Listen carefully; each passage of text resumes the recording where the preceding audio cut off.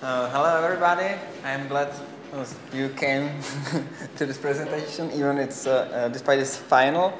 I'm Ondra Chaloupka, I work for Red Hat, I work in WildFly development team. I'm particularly working in Narayana, which is a transaction manager, which won't be the topic of the talk today. Even I will touch a little bit the transaction as well. I would like to introduce you the approach that WildFly takes to provide the Docker images and how those Docker images are then deployed to Kubernetes. This is the set of tools that I will present you and the approaches that is taken. I will be talking about Kubernetes, but in general, some of the automations are done just for OpenShift that make the work with it easier. But I deliberately took Kubernetes, as I will be showing some small steps what all needs to be done to get it running. So I will talk about S2I, which is tool used for building images that WildFly uses, Gallon for provisioning, and then about the operator, which is the way how to deploy to Kubernetes. This won't be about microservices. I will talk rather about when you have your beloved Java EE application and you want to put it on to the cloud or to into the Docker image. I will be a little bit like switching between my slides and some commands that I will be typing and trying to show you what I'm doing. Here I have like simple demo first one, which is a simple Java application hello world from the quick start of WildFly, and this is just the like the web servlet with some injection of the service that then returns some information. When I have here this kind of the application, this simple one, sorry, I need to find it, then the WildFly approach to get this being containerized to Docker is using S2I build tool. S2I is abbreviation to source to image, provides a way how to create reproducible Docker images from the source. This is the diagram where is shown how this works in general. There is some source code that is passed to the source to S2I machinery, and then that's built with the builder image, which is prepared. Here we have one for WildFly as well, and then resulted container image is created from that. These are the images that are available on Quay.io, which is the place where you can consume the WildFly images for Docker builds. There are like three. The last one is WildFly operator, which I will be talking later about. The first one is this S2I build image, WildFly CentOS 7. The second one, WildFly runtime CentOS 7, is meant to be used for chain build, where the first one creates the S2I compilation Docker image. Then the second one is meant to be used then for stripping the size of the image to the smaller one. I will show you. That's important to say that this runtime CentOS 7 image does not contain any WildFly server itself. That's just a prepared environment, just an empty wrapper. Where is expected you provide with the build WildFly container WildFly server later on. So that as the S2I is like a tool, when you want to run it, you need to to download it and run it. This is the command that I will run it on my. I will copy it and run it on my in my bash. I will try to make it a little bit bigger. And during that, it will be downloading the repos and building the sources. I will talk what's this about. This is the S2I, which takes the source code for somewhere. That could be folder, that could be a GitHub repository.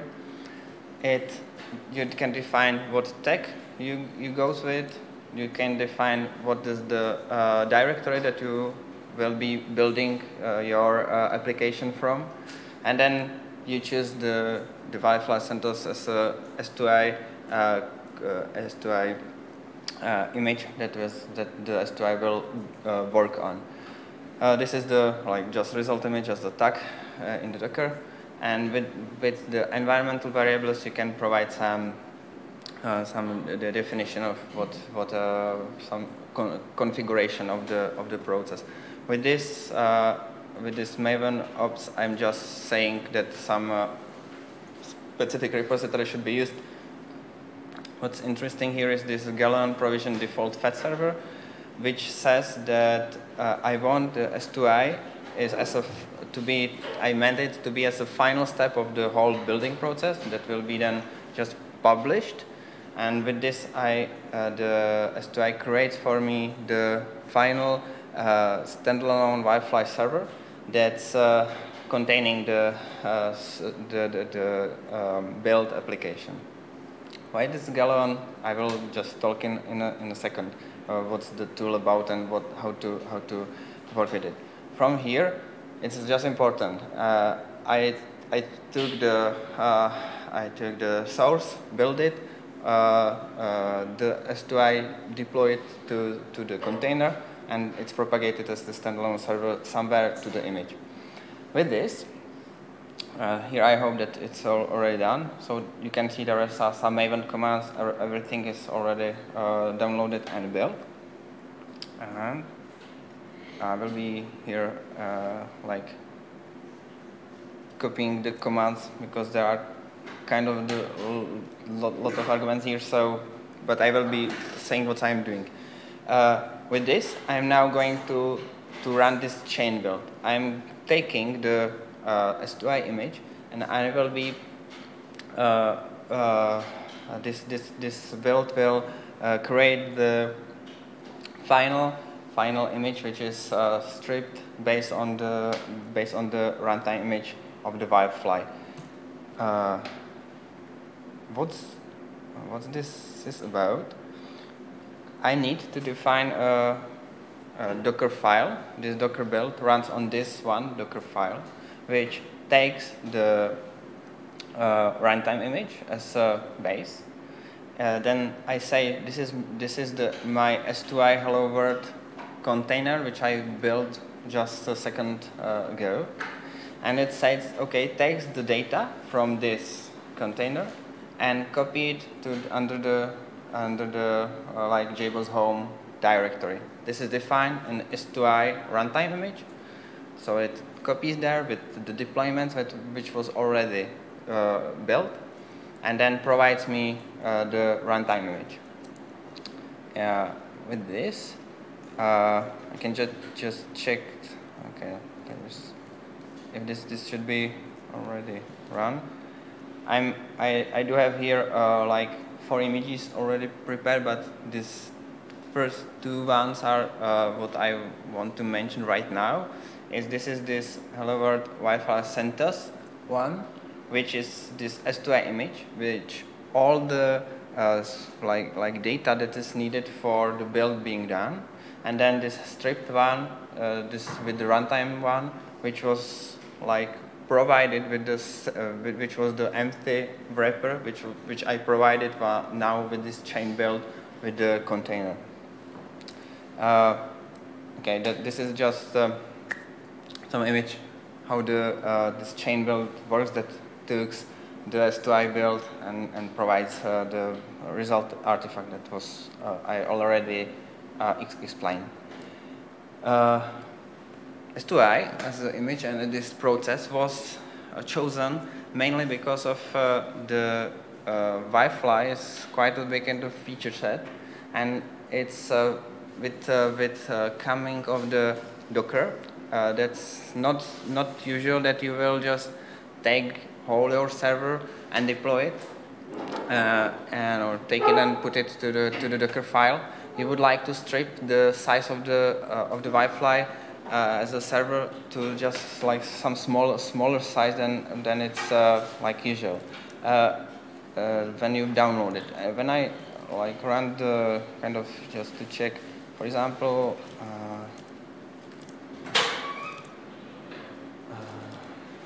the size of the standard WildFly currently in beta 1, it's like about 100 megabytes, and it provides all the features that Java EE may provide you. This is not what I would like to have for Docker, where I would like to just say where I would like to build it and then run it. I don't expect that I will be deploying a different application to the Docker file. I will just build and run, and if I need to provide some other feature, I will build again. So this all comes from the fact how the now I'm just let me like introduce this WildFly module thing, which is connected to this. But the point is that WildFly uses this JBoss modules as a library for class loading that makes does not provide this loading of all the class that are available in the WildFly with the like on the as a flagged class path that all the classes will be loaded at the start, but it provides a way how to say just some of the jars that are really important or which are important or which are really used during the application runtime are loaded and used. Still, there is this module. If I just show you, this is how this is the standard like folder, how the folder of when you download the WildFly looks like.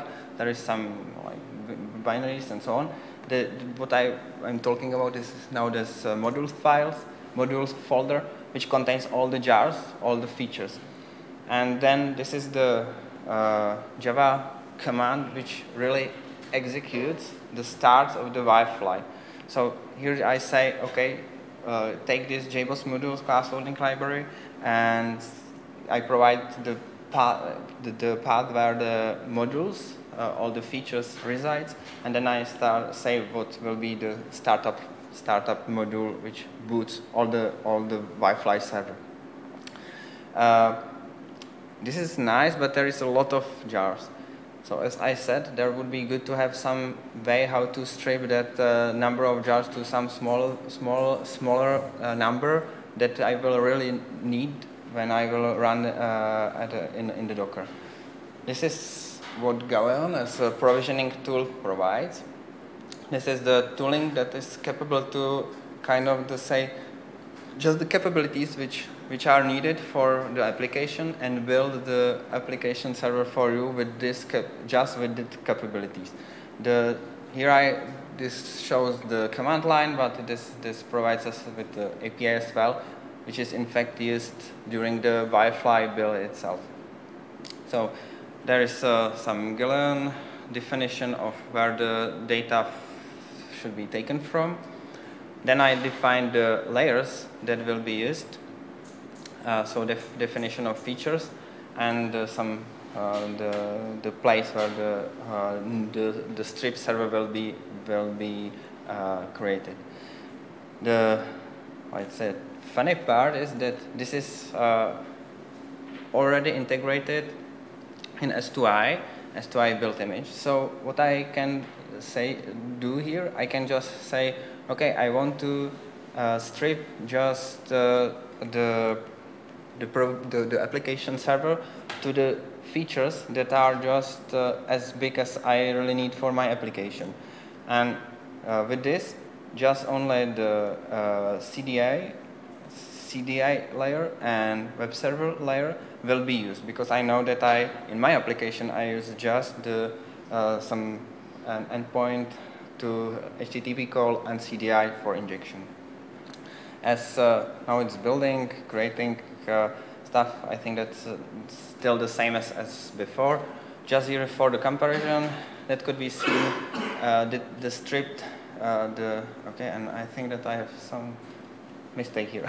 There should be the difference. Okay, maybe I will.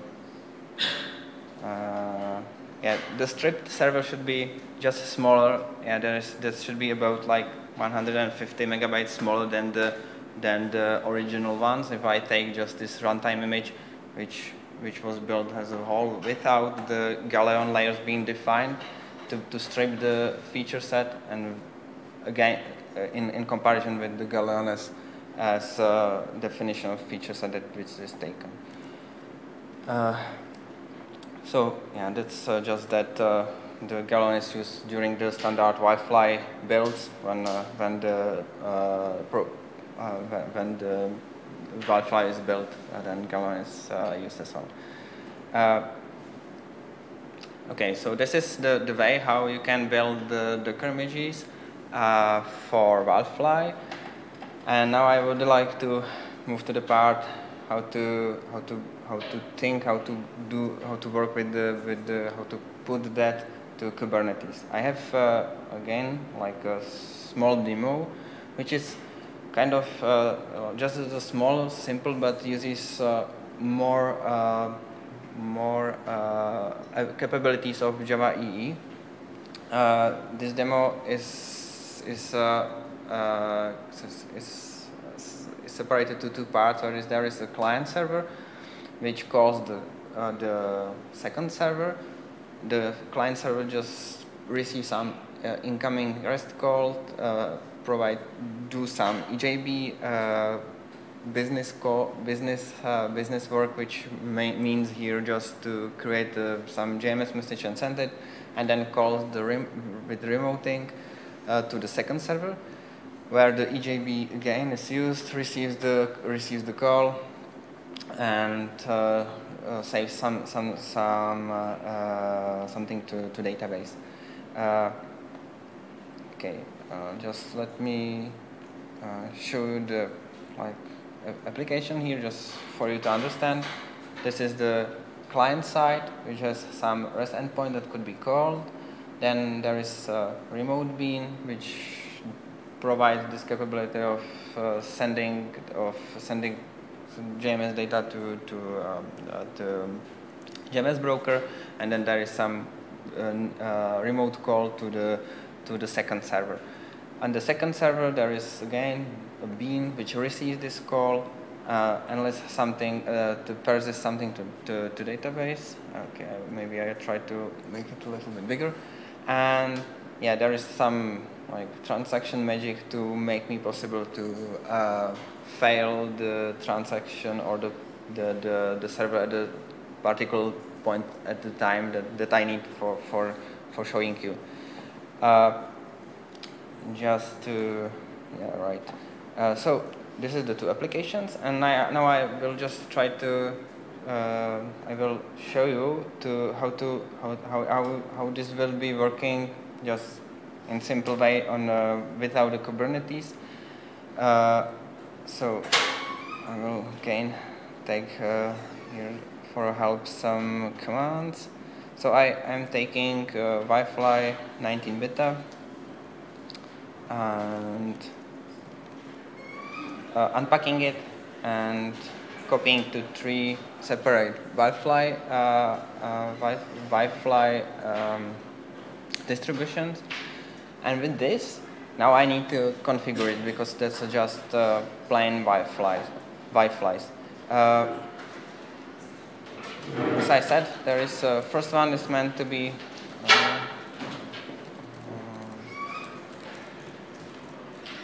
okay, there is something that I copied it to the wrong directory. Oh, yeah, that's bad. Sorry, once again, because I am at the wrong place here, and I need to fix it. Okay, now it should be fine.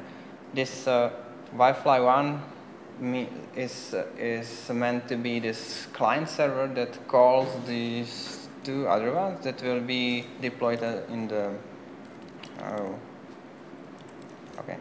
it will be deployed as a cluster of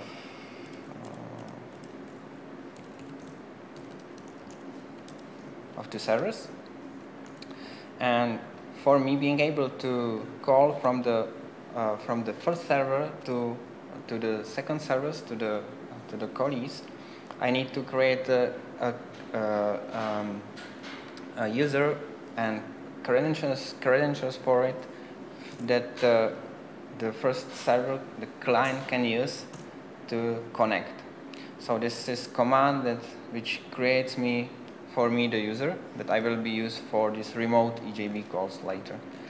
Now I need to configure the first server with some of the information how to connect to the second server. This is where I use these CLI commands, and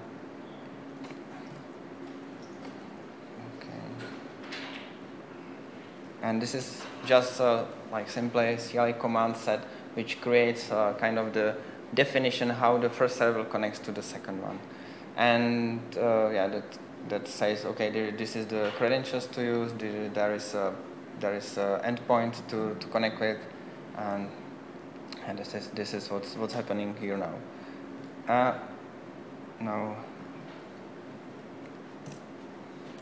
So now it's time to start the server. Yeah, right. I need to take this application and copy it to the servers. So I compile it and deploy it by copying the var archives to the particular servers. And with this, I can start the servers. So one by one, I'm really using to define the port offset for not having the trouble of binding to occupied ports on the same machine.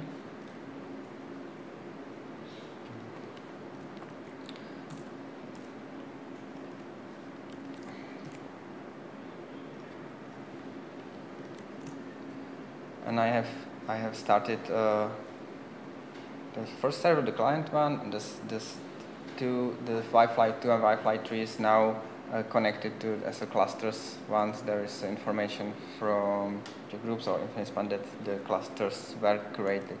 Just to point that I started the server with this command where I defined the node names for the clustering nodes, how to connect the servers, while I as well defined the transaction node ID to be uniquely defined when the containers when the application server will be connecting to the same databases, to the same resource, to transaction will be capable to differentiate.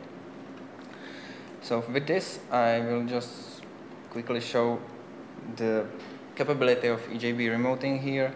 That in fact, at the time when I have stateless being with the transaction being propagated from one server to other server, then the transaction context is passed through through the wire, and there will be defined the transaction affinity. So all the calls from the client will be hit to the same server. If I do the same with without the transaction, then the client, this is the stateful where the affinity is as well defined. So if I have stateful bean, there is try to hit still the same server without transaction, and with stateless bean there will be some load balancing of the WildFly calls, of the EJB remote calls. Right. So now I just With this, there is some, like with every call there was created some user in the database. With this, I just delete all of them, because now I want to show like last example from this is some failure. This is configured in a way that there is created a special resource during the transaction processing, where the transaction is started on the client, passed to the second server. There is some JMS message passed to the message broker. At the other side, there is something saved to the database, and then failure, the crash of the server happens during the commit processing. That means that the expectation is that everything is already prepared and confirmed to be finished successfully, but crash happens. Then it's up to the transaction manager or periodic recovery to really fix the situation. So when I call this, I can see the fail call passes with success. That said that Wi-Fi 2 was hit, but I can see here that the container itself is down, and there was some errors in the log that connection was closed. That's now on me as administrator to start the container again, and when it started, then as a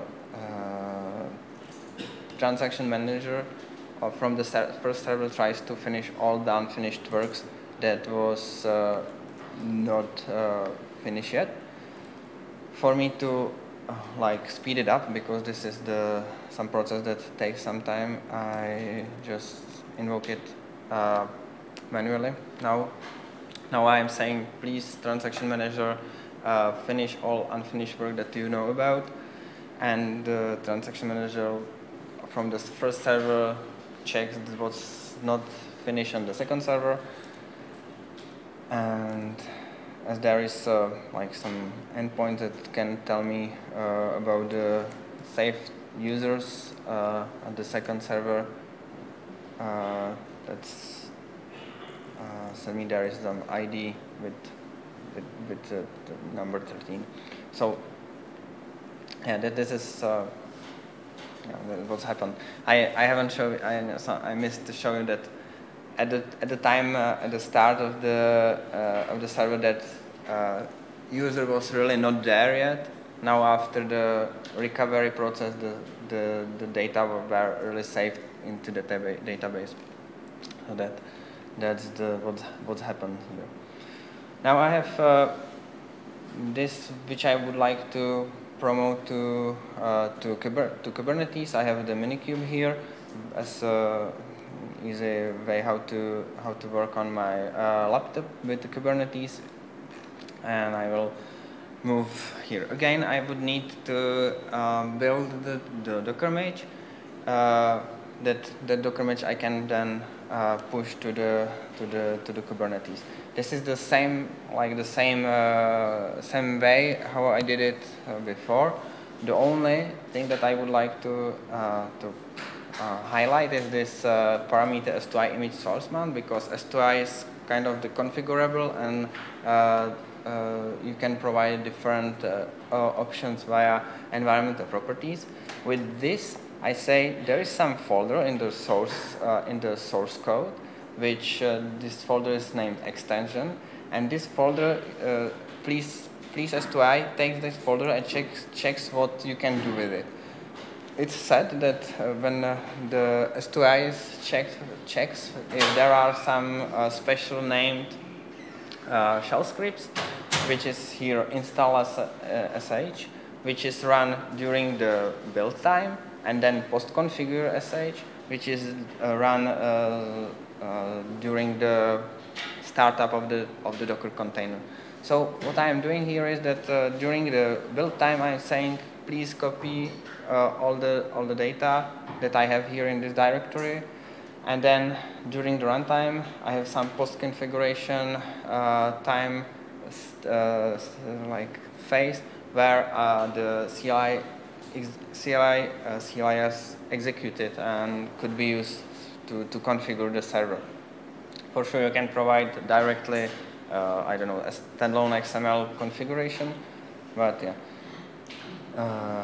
So this is all should be done, and I have prepared the image. I will skip this building part because we already seen it, and with this I can just simply create a deployment with, I hope that this will work. Seems it's working. Okay, so now it's starting executing the CLI commands. I do the same with the second server, and as well I create the services that I need for being able to access the particular pods.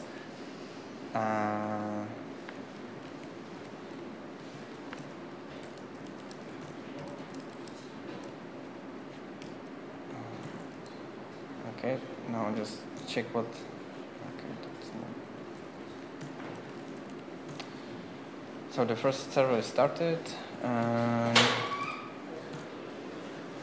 there is the second server started as well. Now I would like to have this being in 2 replicas, so I will change the replica number to 2. So from the first. With the 2 servers, I want to scale up to 2. If I check the log again, there should be a trouble here that the J groups, the layer that manages the clustering and the WildFly, says that it's not capable to find out what are the pods available to connect with. This is the point that the WildFly uses J groups to find the other application server around, and the protocol which is used here is kubeping, which scans via Kubernetes calls what are the pods with the same labels at the same namespace. And because this is not defined by default, there are no permissions for the pod can do that. So I need to say to provide the permission that there is a possibility for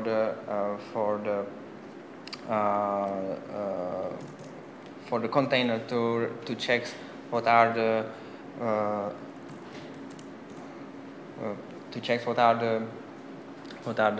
pods around. So I provide here the like binding to cluster role view that makes possible to check all this to list and get all information about the objects in the same namespace.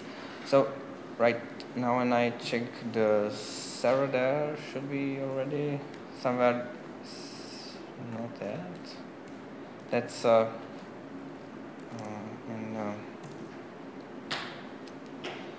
should be in some loop, and yeah, already it started to it found each other, and there is the set that rebalance the members, and there are already should be found two servers in the cluster.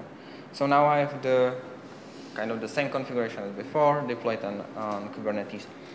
I can like execute the same commands here as before, where I just here I say taking the URL of the service of the client and execute the command. I can see here that again that goes to the same server, and now I want to check what happens if one of the servers fails. That could be because of some failure as I simulated here. Maybe it's because of some rescheduling of Kubernetes that is done automatically to some different node. With deployment, which I used as like first thing that came to my mind, is that there is several things problematic, which is first that there is no guarantee for IP or DNS persistence. So next, when the pod is restarted, then it could be bound to a different name, which is trouble for the recovery or for any EJB remote call that goes from one server to other server. This is kind of the stateful thing in the process. The second thing is that problematic is there is no persistent storage.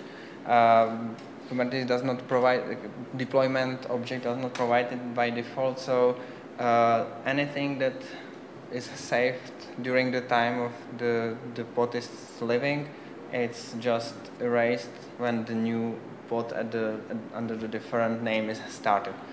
This is something that it's problematic for WildFly because it's a stateful application, especially because of the transaction manager saves data about transactions at some folder, or maybe that could be saved not just persistent to disk, but could be as well to database. But still, there is this statefulness in mind.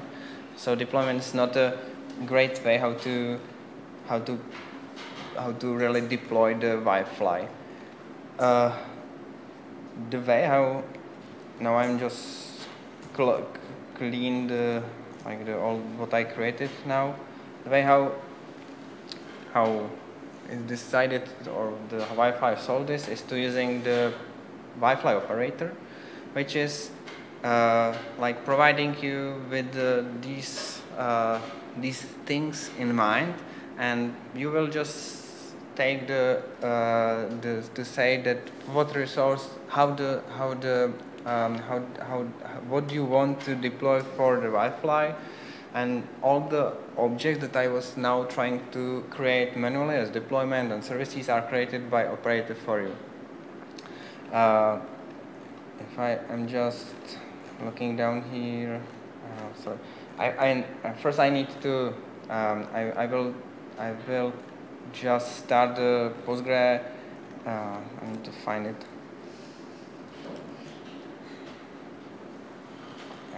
I will just first start the Postgre server just as for being there available, because I want to show you how to connect to it with the WildFly operator. And now again I need to somehow provision, somehow create a Docker images, which is already done. For now, that for me not to repeat this, and I can just to check what is needed for the operator would be prepared. There is a operator as it is defined by some CRDs, which defines what is the field that operator is capable to work with. There is kind of things like the replicas, number of replicas that I want to deploy. It can inform me about the status, etc. This is something that I need to provide to Kubernetes to know what he can expect, and then with that, then I can create the I provide the YAML definition for the operator itself, and which is deployed to the Kubernetes under this WildFly operator image, which is again available in Quay. With this, for operator good work, there needs some permissions again, so there needs some role binding, etc. So those things are here are summarized in WildFly operator, and here run minikube shell script, which defines all those preparations that which needs to be done before I can really start the application. So I do it now as well, and to let the Kubernetes know about those. Okay, there is some trouble here. I don't know, it's true.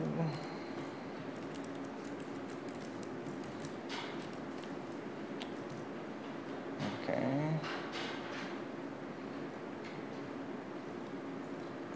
Just a second, there is some trouble.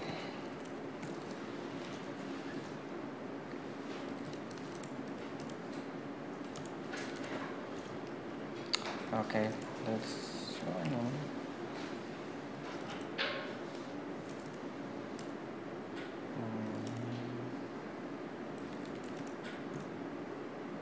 Okay, I'm not sure what's wrong here, but yeah. Now I created all the necessary objects for WildFly for operating at work. That was like prerequisite, and with this I can say, okay, there is the definition of my application, and this is done here in this YAML file. So it could be that simple as here it is, that I say, okay, I have some Docker image that I already pushed that should be started with as one replica.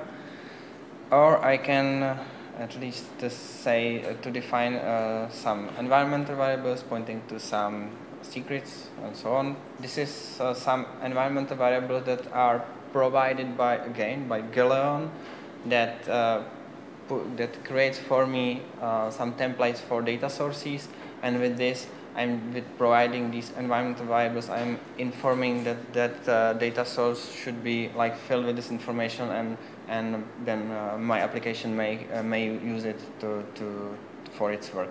And that way, because I started the Postgre database, I can use it right now with this definition. Okay, let me again. I will use these to push it to Minikube. And with this, there should be hopefully already containers creating. And now as you can see here, there is with the operator. When I deploy operator, there is a special pod which manages all the works of the creation of the stateful set services, all the objects that are needed for Wi-Fi to be running, and there's this order information. There is getting the information that's creating the stateful set and services and so on.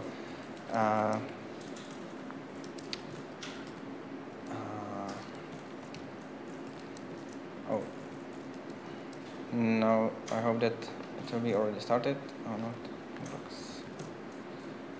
Yeah. So now it's booting as before, and yeah. When this will be done, I just want to check that it really works. Hopefully.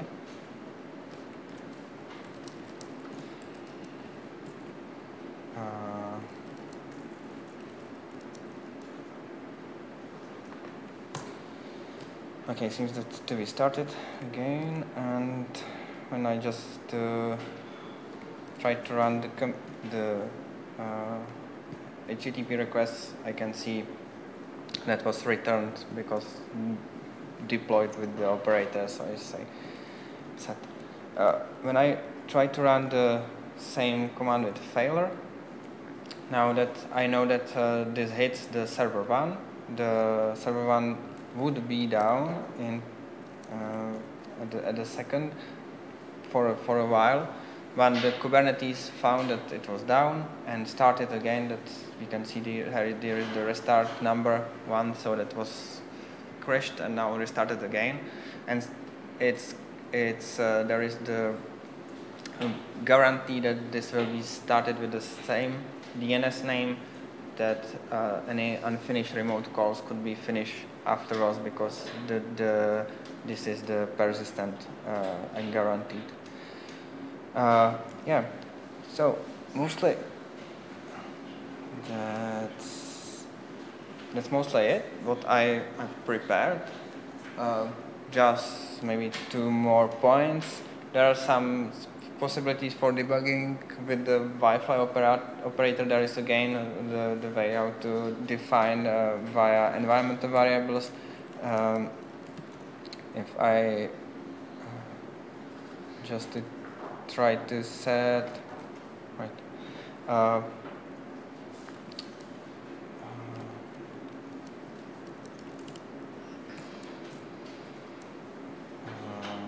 Okay, that should be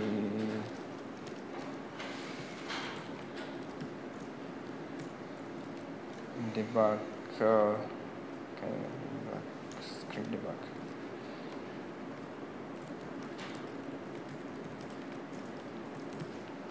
With this, the client pod should be restarted, and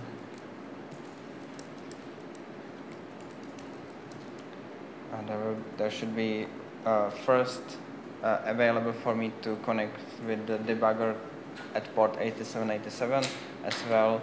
There should be much more information, and it's not now the case, so I don't know exactly what happens, but with the script debug there should be much more information about what's happening during the S2I build phase. I'm sorry, I'm right now not sure what's happening because I'm going out of time, so I will skip the debugging of the failure. And in summary, yeah, the process of building application for WildFly, the approach we took is to using S2I. You can use Galleon to strip your the size of your server for you by definition of layers, the features that you want really to provide for the Docker. And for the Kubernetes, you should use WildFly operator because it knows a lot of details what needs to be provided for the WildFly really works correctly at the Kubernetes cluster. Yeah, if there are some questions, I'm happy to reply. If not, so yeah.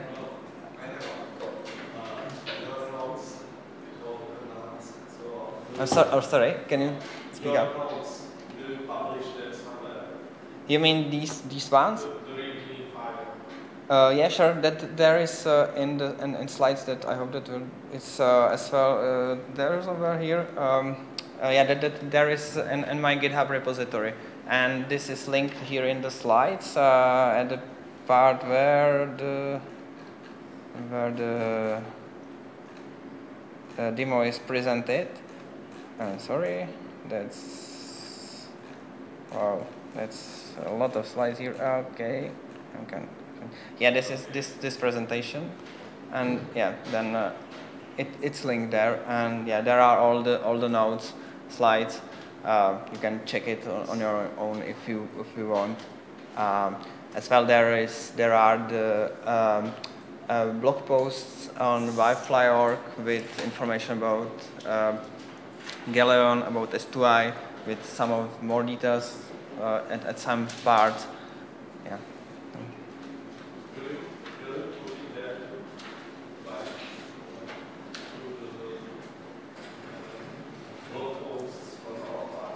Yeah, I forgot to repeat the question.